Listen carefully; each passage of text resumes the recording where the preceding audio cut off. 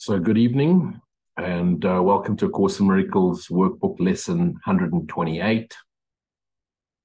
The title of the lesson is "The World I See Holds Nothing That I Want," which leads on from the previous lesson 127, which is there is no love but God's, and all we really truly want is to know ourselves as that which is the love of God. We are the eternal extension of God's energy, the energy being light, light being the sun. Sun is that which is asleep, dreaming up this universe. And everything we think we see is the contents, the activities of our dream.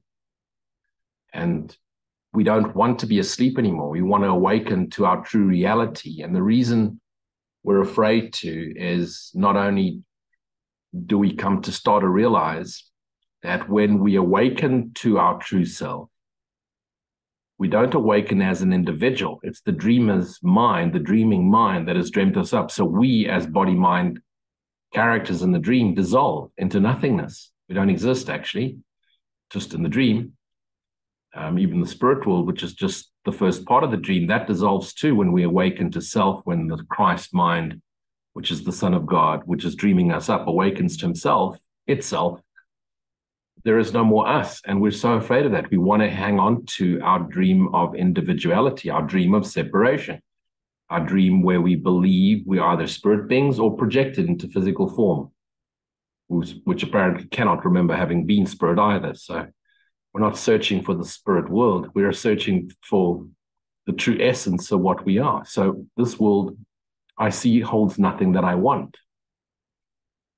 And it starts off with quite a sort of stern statement of fact. The world you see, so this is Spirit talking to us, Holy Spirit, our true essence, the memory of what we are, the Christ mind that is awake to itself. Part of the mind is dreaming and part of the mind is awake and waking. That's the part of the mind wasn't awake. We wouldn't be able to know, because the part of the mind that's awake is the Christ mind, which fully knows itself as the extension of God's love. And that's what's calling us back. That's the search all of us have to return. That's the angst, the anxiety that we all struggle with. That's really just love calling us to know ourselves as love. So this world you see holds nothing that you need to offer you. Nothing that you can use in any way, nor anything at all that serves to give you joy. Now, we may argue with that because we temporarily get joy. I could say, oh, motorcycles give me joy, but it's all temporary. Every time you have to fill up or buy new tires or fix a crashed part, you're unhappy. So nothing is permanent. Anything that's not permanent isn't real. And then it says again, a very stern, direct to the point statement. Believe this thought, the thought that the world I see holds nothing that I want, and you are saved from years of misery, from countless disappointments, and from hopes that turn to bitter ashes of despair. Now, you've heard me say before, the way to be in this world knowingly and happily is to realize you're interconnected to all of it. Yet you're attached to nothing. No attachment, no expectation. So you realize you're connected and non-attached, not detached. Don't detach, don't push away. Non-attached, dispassionate engagement. Don't listen to your thoughts, don't engage your thoughts. Don't listen to opinions, don't engage opinions. Don't comment, don't get involved, don't try and fix the world. Help where you can. What do? You do what's right in front of you. You do what's immediate. You do what's necessary, and you then pour yourself passionately into it. Always aware that you are that I am, which is awareness itself. And no one must accept that this thought is true if he would leave the world behind. In other words, return to being awareness and soar beyond its petty scopes and little ways. Now, bear in mind, and this is vital that you remember this, been through it myself several times, and so have you, and so will you. there comes a time where you will start to realize with total clarity, well, then this is all pointless. If I don't exist as a separate body mind, then there's nowhere for me to go or anything for me to achieve. Success means nothing. Attainment means nothing. Conquest means nothing. Acquisitions mean nothing. Conquering means nothing. I can't own anything. Nothing belongs to me. I can't gain happiness. I can't find love here. Can't find eternal happiness here. Think about it. How often have you been happy? Think of all the episodes where you've been happy. Put them all together into hours and turn those hours into days. And in a lifespan, have you had a year of happiness? It's like more like a few months if you're lucky. When you realize this, your ego will try and make you sad. It's not that you're sad. Don't think, oh, I'm sad, I'm disappointed, there's no meaning. You're not sad. It's the ego trying to make you believe that you're sad. So it's taken the thought, oh, there's no point. The thought immediately becomes a sensation. Sensations become feelings. Feelings become emotions. And now you think you're sad, a sad emotion. That's because you've given attention to the thought. No attention to thought, you can't feel anything. If you have no thoughts about anything illusionary, you can't have any emotion. And the only experience you'll feel is joy, and joy is not an emotion. Joy is an essence of extension. It's being. It's the knowing of your being. Contemplate upon this. Really go back into happy, ooh, la la, versus the joyousness of being. And you'll realize that the underlying energy of joy is peace. And peace is not an emotion. It's this neutral state where you're not attached to anything, expecting nothing, just being.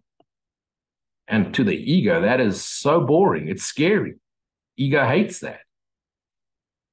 It associates stillness, peace, joy with boredom and aloneness and loneliness.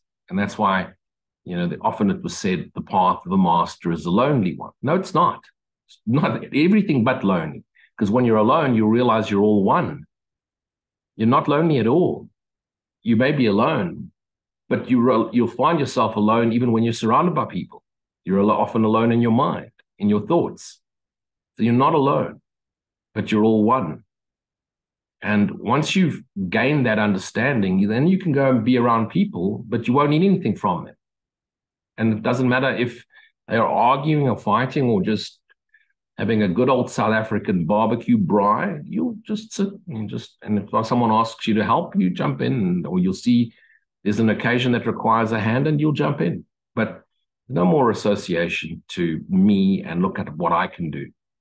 You'll just serve at the best you can, in the best way you can. Each thing you value here is but a chain that binds you to the world, to the dream. And it will serve no other end but this, to trap you, to capture you. And it's not just people, places, things, and events. It's also whatever our five senses, smell, sight, hearing, taste, feeling, sensation, trap us with. We get attached to, and hence the addictions, pleasure and pain.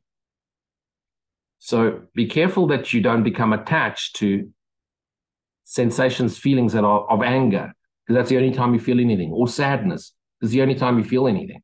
If you're constantly feeling sad and emotional, ego is trapping you with your emotions. That's the chain that binds you to the world, your emotions. And of course, spiritual people are generally the larger part, the more empathic bunch. Generally, actually, they're compassionate, but they believe they have empathy, which is really pure ego. Empathy is pure ego. Emotion is pure ego.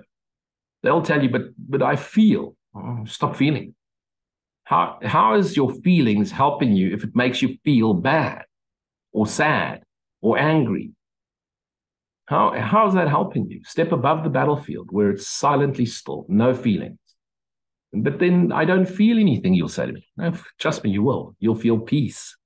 And it's not you feel peace, you'll be peaceful. And you'll be joyous, and you'll be content, and you'll have total clarity of being, with total certainty of being. That's the true knowing, and that's the closest you get to any form of knowledge while you're informed. true knowledge, which is God's knowledge, is impossible for us to reach while we're in body-mind. You'll get glimpses of it when you're in silent stillness. You get it when you're in deep sleep. But of course, you can't remember it when you wake up in the morning because the ego cannot access the silent stillness of the Christ mind. So everything you value here is a chain that binds you, including emotions. For everything must serve, listen closely, for everything must serve the purpose you have given it.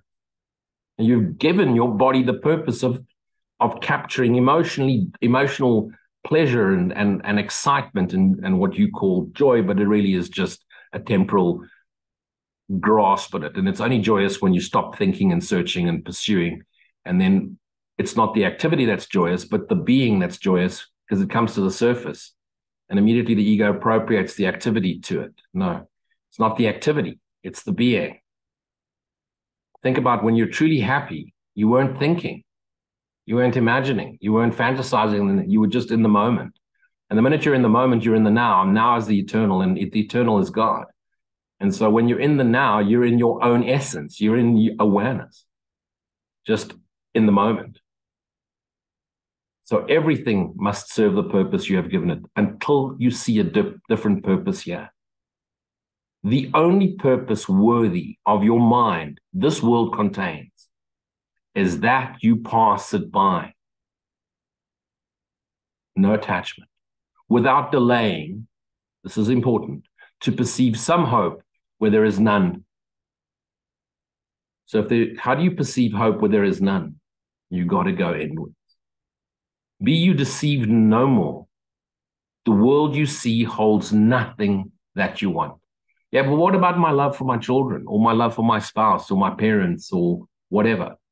The love you think you have for others isn't the love you have, because love is not an activity. Love is not what's given between one body and another. Love is the absence of bodies. Love is the beingness of what we are. Love is what we are. God is what we are. We are the extension of God's love. We are love. So what you think is what your love for someone else is really love within you, calling you to be yourself knowingly and to realize love loves itself. Love recognizes itself. I am love. You are love. The love I am recognizes the love you are. I know we say it to each other, good night, I love you, or good day, I love you, or whatever, I love you. You can't actually, in truth, say I love you. In actual fact, you can't say it. It's just you recognize it. The love I am recognizes the love you are. I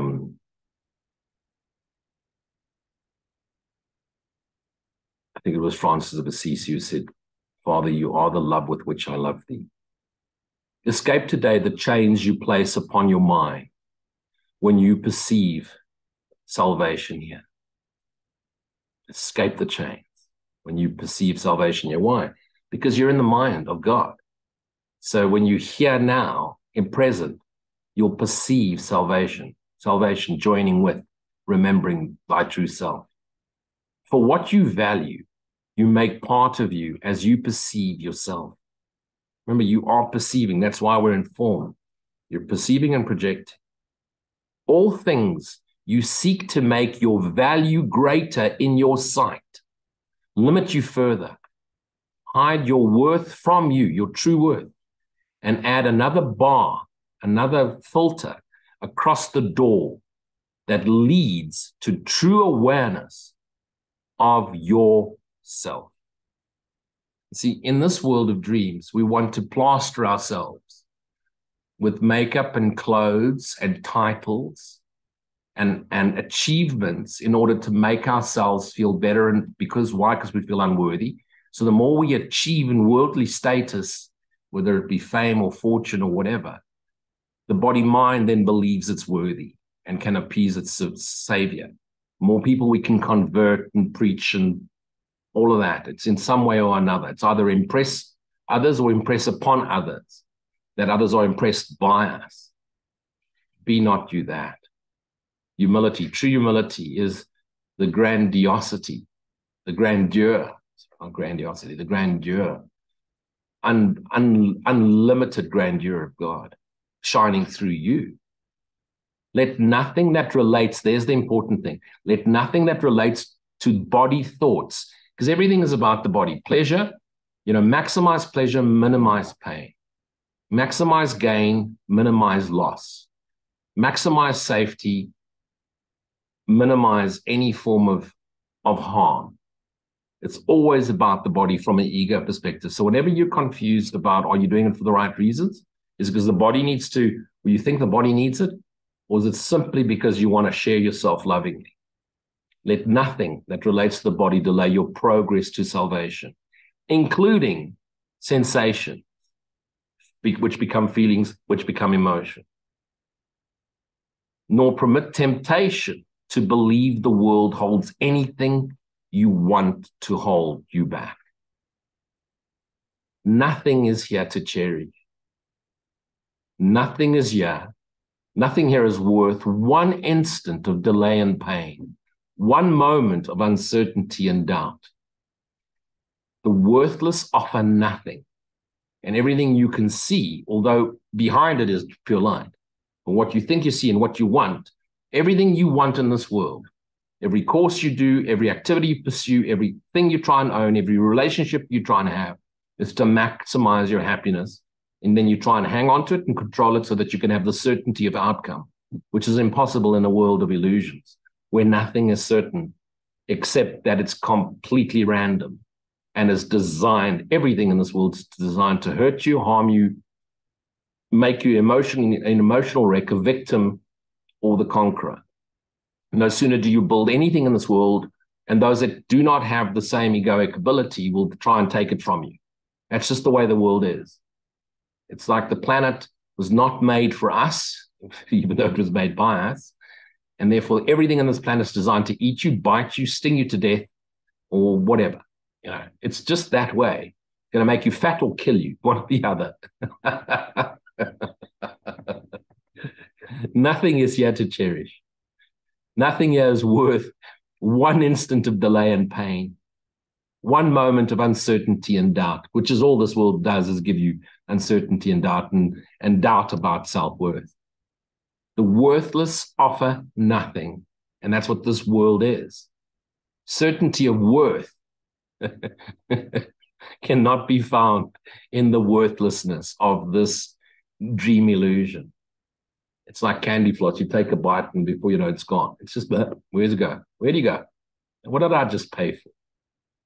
And so today we practice letting go of all thoughts of values we have given to this world. And values become norms, become beliefs, and beliefs become dogma. And dogma just ties us down. We leave it free of purposes that we gave its aspects, its activities, everything we think we see, and its phases and its dreams. We hold it purposeless within our mind and loosen it from all we wish it were. We wanted to be paradise, but we could never mirror heaven, which is what we try to do. We try to prove to God that we could create a heaven like the heaven we are. And we couldn't, because we are it. And although we are co-creators with God, in other words, we extend his light, we can't make our own light. And therefore we can't make light of anything. Hence we forgot to laugh.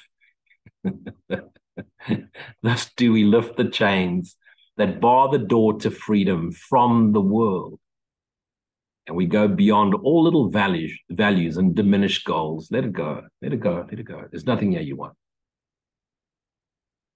And don't be afraid to let go of identity and just melt with the light so that there's no more memory of you. Because the joyous essence of being, in which you are part of, is all there is to want. Pause and be still a while, silent stillness, and see how far you, in silent stillness, see how far you rise above the world. You've heard my instruction. Be silently still, be grateful, abide, invite. Once inspiration comes, act. That's it. 55 years summed up in a sentence. Pause and be still a while. See how far you rise and take note of how far you've come. You rise above the world. when you release your mind, no thoughts from chains. Chains are thoughts, and let it seek the level, the inner silent level, where it finds itself at home, silent stillness, heart temple, sink into the void, which is devoid of nothing because it's the fullness of God. It will be grateful to be free a while, just like it is when you're in deep sleep, when there's no memory of you. It knows where it belongs. But free its wings and it will fly in sureness and enjoy to join its holy purpose, which is to be the light of awareness. Let it rest in its creator. So sink down and rest. You rest in peace, you rest in God. There to be restored to sanity, because what the world calls sanity is insanity. To freedom and to love. Give it 10 minutes, give it 10 minutes rest 3 times a day today. And when your eyes are opened afterwards, you will not value anything you see as much as when you looked at it before. So this is the trick.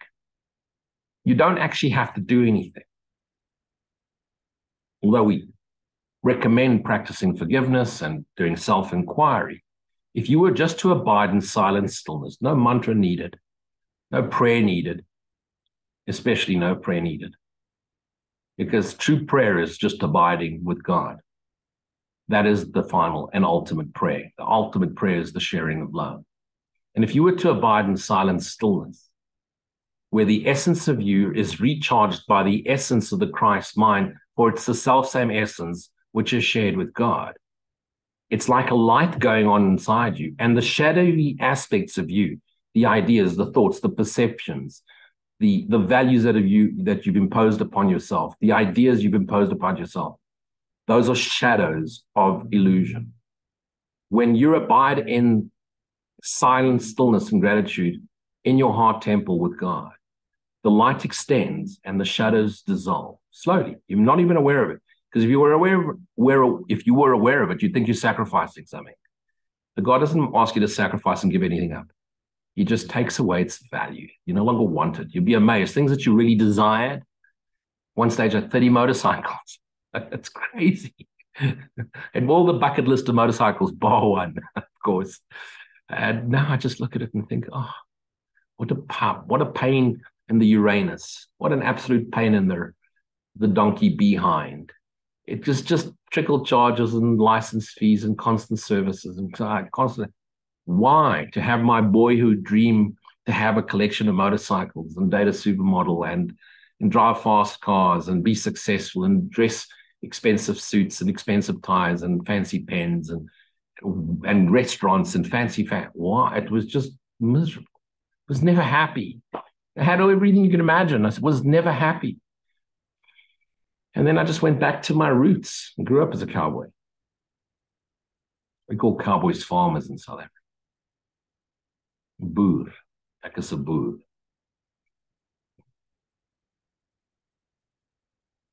And the minute I got back into my just jeans and boots and I don't ride a horse. Well, an iron one, yes. Life just became so simple and so peaceful because the pursuing and the chasing had gone. The being had become itself knowingly. And when your eyes are open afterwards, you will not value anything you see as much as when you looked at it before.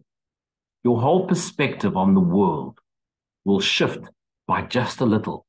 Every time you let your mind escape its chains and sink into the silent stillness where you RIP, rest in peace, in God. The world is not where it belongs up there. And you belong where it would be, within self, as an extension of God's self, the eternal now. And where it goes to rest when you release it from the world. Where do you go to rest? In God, as the extension of the light, the extension of the love, the joy, and the peace that is the love of God. Your guide, capital G, is sure. It's your Holy Spirit. It's your spirit that calls you to remember, not a spirit outside you. No duality here. No God outside you. You are in God's spirit. And therefore your spirit is holy too, just as God's spirit is holy. And it's your Holy Spirit that calls you to be yourself knowingly, which calls you to love. Yes, at first you love some people, but when you realize what love is, the unconditional acceptance that it's all you and it's all an extension of God, that's true unconditional love. Then you'll know love. Once you know yourself as that which is, then you'll know God as that which is, that created that which is, in which we appear to be dreaming. But we're not, because we're already awake. We just haven't forgiven ourselves for the dream. Open your mind to him. Be still and rest. Be still and know I am. Be still and know I am is the Holy Son of God, is the extension of God. So be still and know I am is God within you. And it's all of it. Protect your mind. Be vigilant. Keep your lanterns burning throughout the day as well. And when you think, you think you're out, you see some value in an aspect or an image of the world, value, an emotion, a feeling, a sensation, a rightful vengeance or whatever, or an image, something you want, some trinket, some car, motorcycle, girl, boy, whatever. Refuse to lay this chain upon your mind, but tell yourself with quiet certainty, this will not tempt me to delay myself. The world I see holds nothing that I want. Nothing. What you truly want is to be yourself knowingly, not conceptually, knowingly. You know that essence. It's beyond the five senses. It makes no sense to the senses. What makes sense to us as body-mind has to first affect our senses. It makes sense because I can see it. It makes sense because I can hear it. It makes sense because I can taste it. It makes sense because I can feel it. It makes sense because I can smell it. Illusion. Illusion makes sense via the senses. The senses is the devices. And in the device, the body-mind device, which the ego uses to ascertain that its projection is real. Offer your senses to the Holy Spirit, and the ears will hear the voice of heaven in everything, in echoes, in music, in silence, especially in silence. And the eyes will see the beauty shine through the objects, no matter how ugly they seem, because you know behind them, and they're all contained in the light. And the nose will smell the remnants of the beauty of heaven still within you. And the touch will know that you touch upon heaven in every holy instant. Senses make no sense to spirit. And that which cannot be sensed makes full sense to spirit, because spirit is true sense, the sense of self, the sense, the sixth sense of self. The senses deceive, because the senses lead to sensations. Sensations trigger. Feeling. Feelings, emotions. What's an emotion? A symbol upon a symbol upon a symbol upon a symbol. What's a thought? It's symbolic. It needs words to be expressed. Does God need symbols? Silent stillness needs symbols. That's why it's a whisper. Shh. At best. Air flowing through your lungs, through your lips. Shh. The Yahweh. The first breath the baby takes, Yah. The exhaling, Yahweh, God. Divine, supreme being, Yahweh. Our first breath. We expired as we fall asleep forever in this body-mind. No vowels. Just breath. Silence. That's the true sense. The sense which is sensibility to spirit and makes no sense to the ego, body, mind, self that needs sensations, feelings, emotions, need to feel something. Being doesn't feel. You're either being or you're feeling. Silent stillness, there's no emotion. There's just peace. And peace is not an emotion. It's the essence of what you are. Peace is God. Peace moves through you as joy. And joy and peace is unconditional love. Be you that. Be thyself knowingly. Be the love of God you are. Don't search. You are it. Be still and know. And nothing in this world will tempt me to delay myself again. The world I see holds nothing that I want. Be blessed. Let's stop there.